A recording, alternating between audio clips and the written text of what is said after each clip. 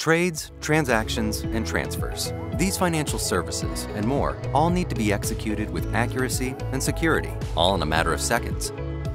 Quantitative traders want to instantly analyze data from yesterday, last week, or last year, all compared to real-time feeds. Banks want to deliver on-demand updates for potential fraud alerts, and payment processors expect instant transfers so clients can send and receive payments right from their phones. Today's financial institutions need innovative platforms to revolutionize how they deliver services and create new value for their clients.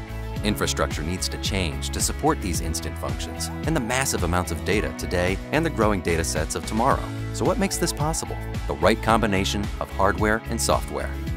This is where Intel Optane technology comes in. It's the first new memory and storage technology in 25 years. It comes in two devices, Intel Optane Persistent Memory and Intel Optane Solid-State Drives.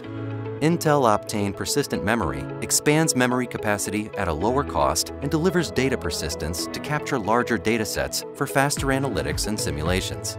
And Intel Optane Solid-State Drives deliver high-performance, low-latency storage with leading endurance to optimize infrastructure utilization.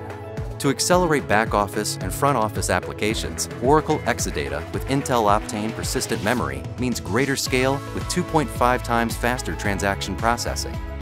To optimize infrastructure efficiency, VMware with Intel Optane technology maintains customer service level agreements with 33% fewer server nodes at 24% lower cost.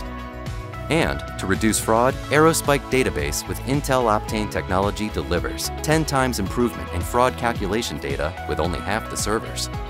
Intel Optane technology optimizes infrastructure investments with game-changing hardware to real-time analytics, risk evaluation, fraud detection, and new customer experiences. Intel Optane technology, helping financial companies become technology companies.